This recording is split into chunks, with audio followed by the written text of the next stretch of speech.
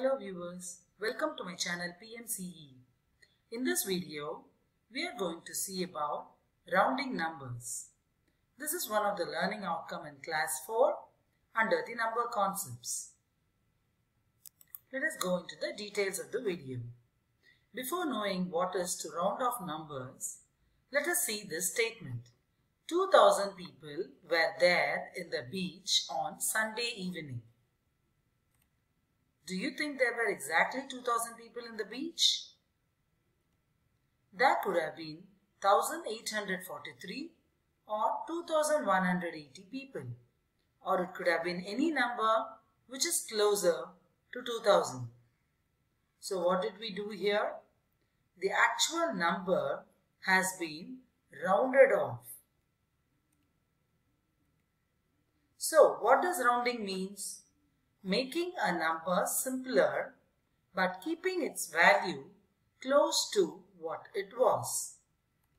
And why do we do that? It is to make calculations easier, though the result is a little less accurate. So in this case, what have we done? The actual number has been rounded off to 2000. Rounding off can be done in the following ways. Rounding to the nearest 10, rounding to the nearest 100, and rounding to the nearest 1000. First, let us see rounding to the nearest 10. To do that, find the tens between which the number lies. For example, you take the number 36. It lies between the tens 30 and 40. Now, to round off, you should find out which 10 the number 36 is closer to. How do you do that? Number line is an easy method by which you can find out which number the given number is closer to. Here we have a number line with numbers from 30 to 40. Where is 36 over here? 36 lies closer to 40. So, it is rounded up to 40. So, rounding the number 36 to the nearest 10 will be 40. Let us do another example to understand this better. The first step is find the tens between which the number lies. Here I have taken the number 75. 75 lies between the tens 70 and 80. To round off to the nearest 10, you should find out which 10 the number 75 is closer to. Let us use a number line having numbers 70 to 80. Where is number 75? 75 is midway between the two tens 70 and 80. So you should round it up to 80. The rule is whenever the number lies in the midway or above the midway, that is when the number is ending with 5 and above 5, it means that it is closer to the upper limit. So you will round it up to the upper limit. So in this case, rounding the number 75 to the nearest 10, the answer will be 80. Let us take another example. We have a 4-digit number 3783. So we'll have to round it to the nearest 10. To get the tens place, we have 8. So 83 is the number which we are having, and it lies between the tens 80 and 90. So here 3783 lies between 3780 and 3790. So next, find out which 10 the number 3783 is closer to. Let us use a number line having numbers 3780 to 3790. In this, 3783 lies closer to 3780 when compared to 3790. So it is rounded down to 3780. There is another method by which you can do the rounding. We might not be able to use number lines for bigger numbers. So, to understand how the rounding off is done, take the number 3783. We need to round it off to the nearest 10. So, look at the tens place where you have the digit 8. The next step is to look at the number which is lying after the digit. If it is 5 and above 5, it means it is midway or above the midway. In such cases, you will round it off to the upper limit. Since in this case it is 3, we will have to round it down to the lower limit, which is 3780. Hope you have understood how to do rounding to the nearest 10. Next, let us move on to rounding to the nearest 100. The rule is find the hundreds between which the number lies. Here we have example 846, which lies between the hundreds 800 and 900. Now, you will have to find out which hundred the number 846 is closer to. Let us use the number line method where you have a number line with numbers 800 to 900. In this, 846 lies here, which is lesser than the midway, which is 850, which means it is closer to the lower limit. So, 846 is closer to 800 when compared to 900. So, it is rounded down to 800. Let us take another example to understand this better. Find the hundreds between which the number lies. So, I have taken the example of 350. 350 lies between the hundreds 300 and 400. Next, you will have to find out which hundred the number 350 is closer to. By using a number line, we can visibly see that 350 is in the midway between the two hundreds 300 and 400. So, as per the rule, when a number is on the midway or above the midway, you will round it up to the higher limit. So, in this case, you will round it up to 400. So, 350 rounded up to the nearest 100 is 400. Let us see another example. Here we have a 4-digit number 6670. So, we'll have to round it up to the nearest 100. So, look at the hundreds place where you have 6.